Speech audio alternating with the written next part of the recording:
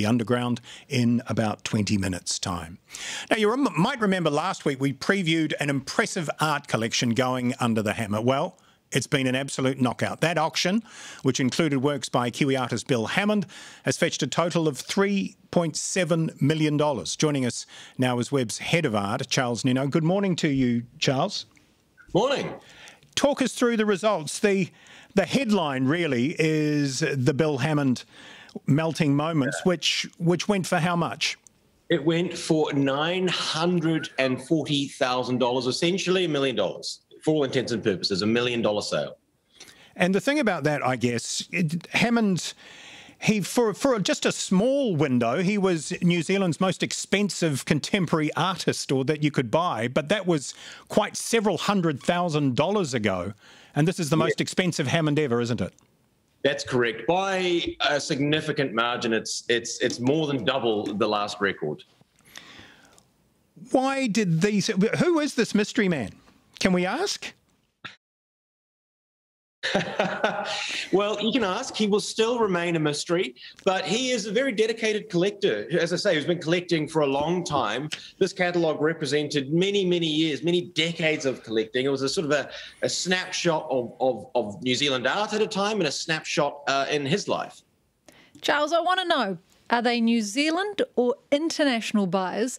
And are these people investors who want to resell this work, or are they art lovers who want to hang them on their walls forever?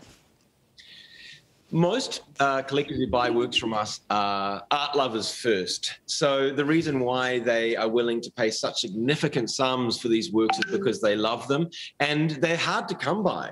A painting like this is a once-in-a-lifetime opportunity. There's definitely an upside in owning a work like this. It's probably a bit like owning property on Queen Street, right? In 50 years' time, it's going to be even more significant and more relevant and more valuable. Always? Does art ever depreciate?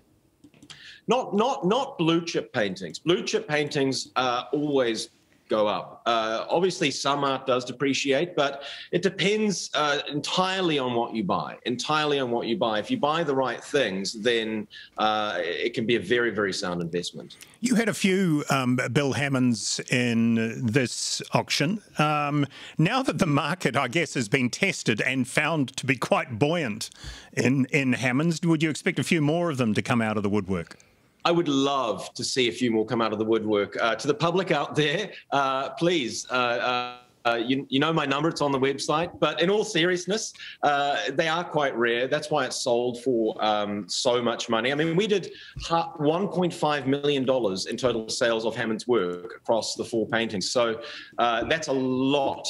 And the thing is, they are rare. He made the bird paintings quite late in his career. It took him quite a while to get onto that idea, and he only made them for a short period of time. So there really are not that many out there. If it's such a good investment, could I just toodle poop down to the bank and get a loan to buy it? Or are these people paying with cash? They're paying with cash. That's the other amazing thing. They are paying with cash. So this amount of money is changing hands. It's not like buying a house where you turn up with a percentage of the price.